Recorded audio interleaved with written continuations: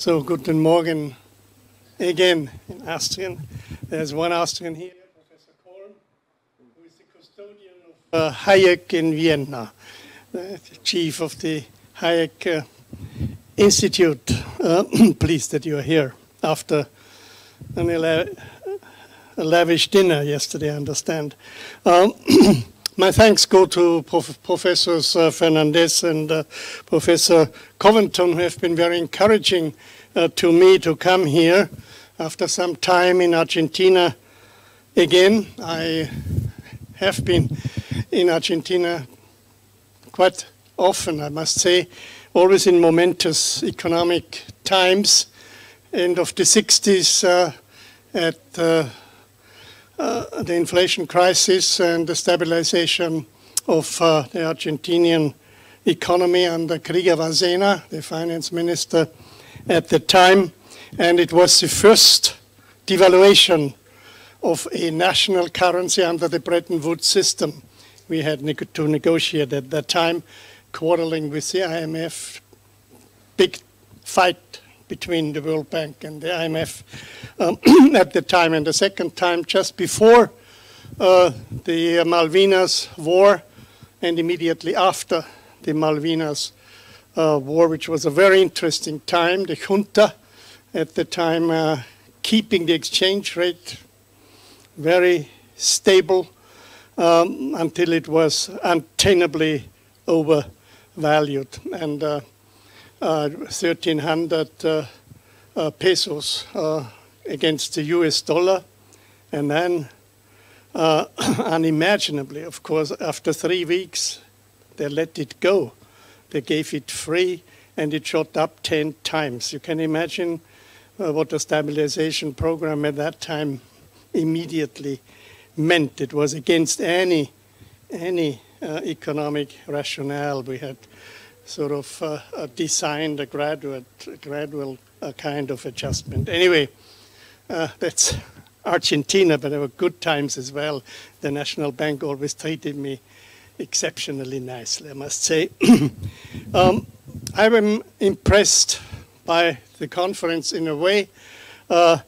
What is included in the so-called Austrian school.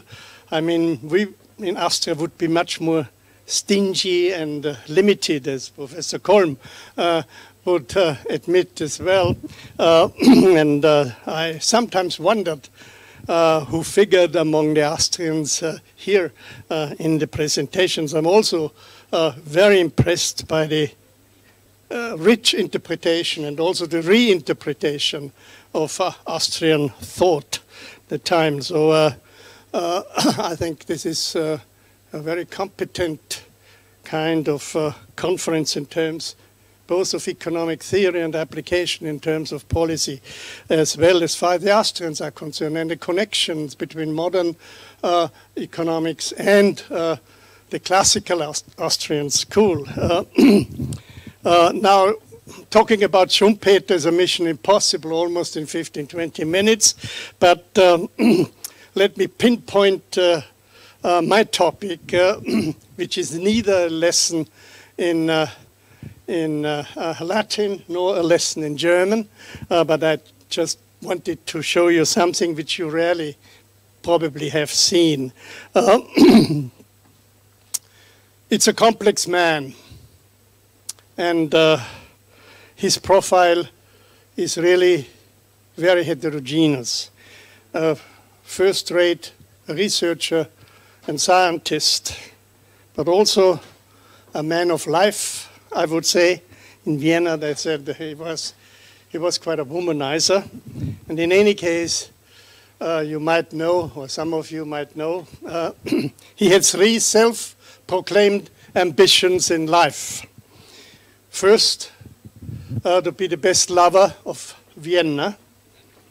Secondly, to be the best horseback rider of Austria, which was at that time the monarchy, and he wouldn't have had a chance against our empress because of first-rate horseback rider herself.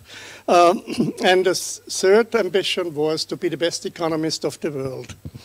Now, the first one This is just an anecdote. He wanted to prove, apparently, at some point in his wild years in Vienna, by traveling in an open carriage with the two most famous prostitutes of Vienna over the boulevard, which we call the Ringstrasse, and unavoidably passing also the university.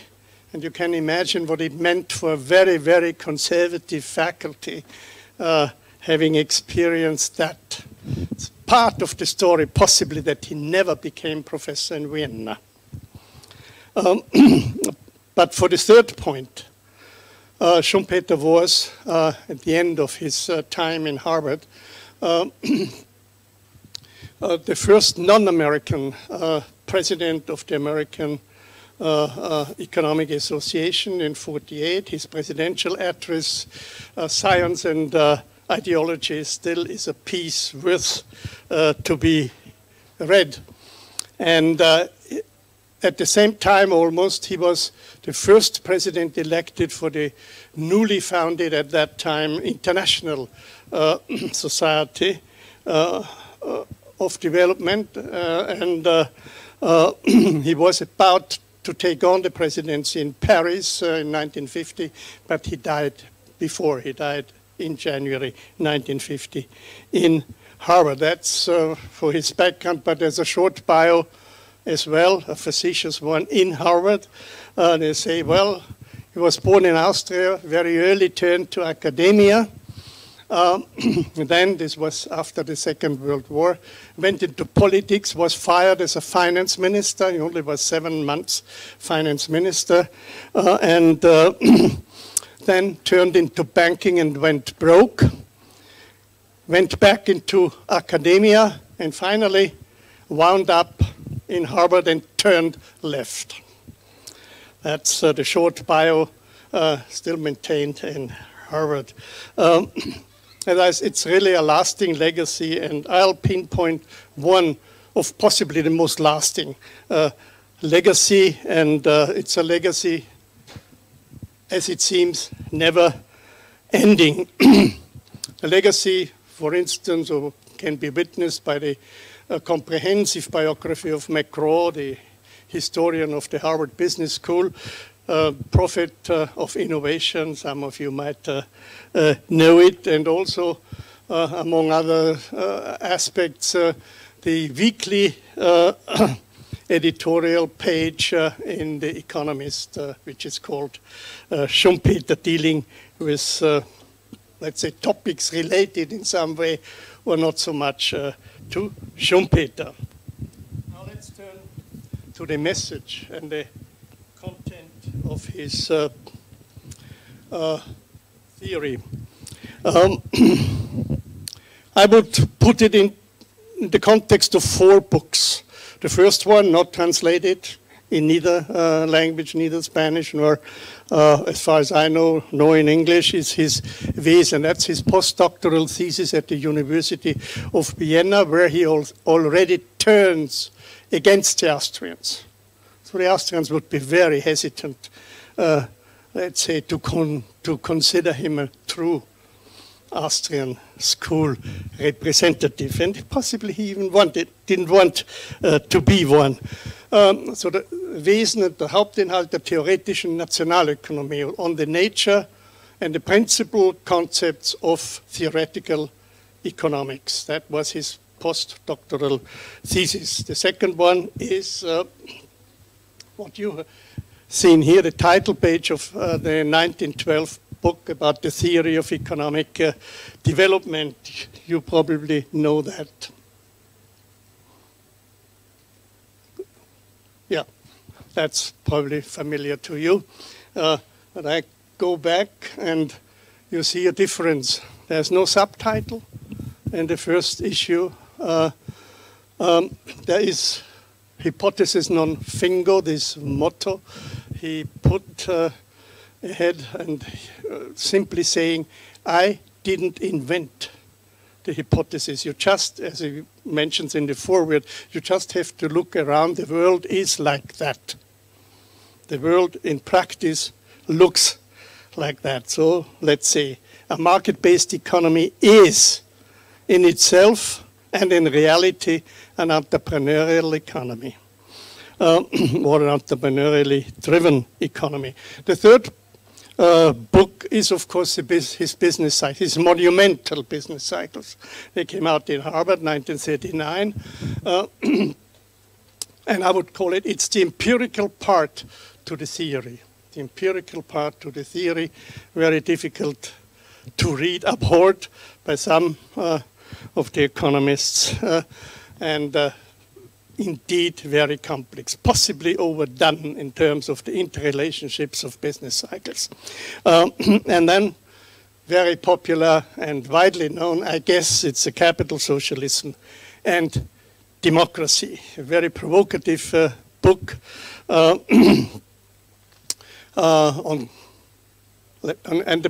I would say a kind of pessimistic sequel to his theory of economic development, coming out of a time of the Second World War when the industrial military complexes took over, let's say, economic life, as Schumpeter would have called it.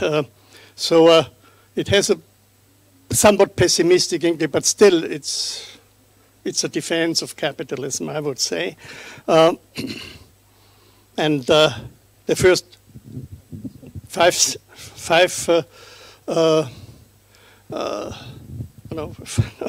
thank you, but the first sentence of capitalism, as you know, of the chapter of capitalism, will capitalism survive? No, I don't think so. And the first sentence of the chapter on socialism, that will socialism work? Yes, I think so. But then it came the most devastating criticism of the socialist system. And actually, I maintain the first prediction of the demise of the Soviet Union, of the implosion of the system as such, due to the let's say, the ineffectiveness of its own nomenclatura. He depicts this in his chapter fantastically. Now let me turn to the content of his theory in terms of dialectics, which rarely is conceived, so it's a systemic kind of approach to economics. In this context, and that's why he was considered a little bit left in Harvard too, against the Austrians, again, he complimented Marx. He complimented Marx because he, in his words, was the first one to have grasped the dynamics of the economic process. And having grasped it to be interpreted from within the system. And that's exactly Schumpeter's endeavor as well, only he doesn't want to do it for socialism or for any other system, but for capitalism itself. And that's his, let's say, theory of economic development. And I want to make one quote out of Capitalism, Socialism and Democracy when he refers to Marx. The only major attempt toward the problem of development is the one of Karl Marx. He strived to treat the development of economic life, that's a Schumpeterian term, economic life itself on basis of economic theory. His accumulation, his immiserization, his crisis theories follow from pure economic reasoning, aiming at the evolution of economic life as such, and not just its circular flow, to be induced always from the outside, as the neoclassics maintained. So that's a jibe against the Austrian school, you might say as well. And if he had not been more than a purveyor of phraseology, he would be dead by now. Mankind is not grateful. That sort of service, and forgets quickly the names of the people who write the librettos for its political operas. That's a typical Schumpeterian phrase. So let's try to follow the dialectics, Marx versus Schumpeter, and I will close with that. The thesis of Marx, if you may remember, first volume of Capital, that the economic production, or we could say the economic activity as such, is everywhere and under all circumstances a social process. It's social, intertwined, and therefore no markets, no competition. Just to be short. Schumpeter said, well, realistically we have to live with a market system or market-based system, market-driven system, and let's start from there. That's his thesis. That's his thesis. And the antithesis in Marx, of course, is that we do have a system in capitalism which has an intrinsic antagonism. And that's the private ownership, particularly of the means of production. And that drives the system out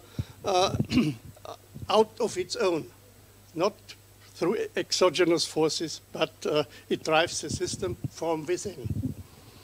And Schumpeter says, well, we also do have something in capitalism which drives the system from within. And the antithesis of the market system is, who guesses? The entrepreneur. The entrepreneur is the antithesis, the dialectic driving point in capitalism, because no entrepreneur in his right mind wants to have competition. He always wants to trick markets, he wants to escape competition, and if possible be a monopolist, or at least create for some time, in Schumpeterian terms, a niche where he can sort of exert his entrepreneurial innovation, let's say. So the innovative drive of the entrepreneurially based system is, in fact, the dialectics in the market system itself. So that's the antagonism, and I would say that's Schumpeter's bold early insight. And that's against not entirely Austrian, of course. We know it from Cantillon up to, it was mentioned here several times. We know it from Böhm-Bawerk as well, but has a completely different connotation. And now the synthesis, it's a little bit more tricky.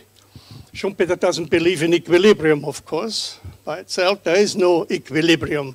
There's an equilibrium point, possibly, but that doesn't last. Now, in Marx, the synthesis is what? It's a systems change. The synthesis going from, in terms of historical materialism, going from capitalism to socialism. Socialism is the synthesis after having overcome the classes, you might say, having overcome the private ownership of the means of production. Schumpeter doesn't need a systems change. Similar to Böhm-Bawerk, he's also saying capitalism can explain his own dynamics, his own dialectics very well from within. So I think his view of a synthesis in capitalist terms, in market-based terms, is an optimistic one too, and that's theory of economic development. It's based on entrepreneurial initiative, bringing the system as such to a higher level of welfare. That's the synthesis. But the system cannot and does not rest there. There is no equilibrium. There's possibly a short equilibrium point, but as soon as the entrepreneurs think they could rest on that level, then they are lost. And he's very brutal in that if an entrepreneur becomes a rentier after he has been for a while successful, and becomes a rentier after the system has outcompeted himself again, then he ceases to be an entrepreneur in Schumpeterian terms. That's sort of the in very short words, let's say, the intrinsic systemic view and dialectics of Schumpeter versus Karl Marx. And at the end of his foreword to the Theorie der wirtschaftlichen Entwicklung, he remarks, the first edition, he hopes that his thoughts will be overtaken and obsolete very soon. Today we can say, after 114 years, they have not become obsolete, and they are still part of a legacy where the Austrian school can be proud of to begin with, and there's still much to do, and much is going on in the world after having detected over the last 3 decades or so entrepreneurship and entrepreneurial activity anew in the world. Thank you very much. Thank you very much.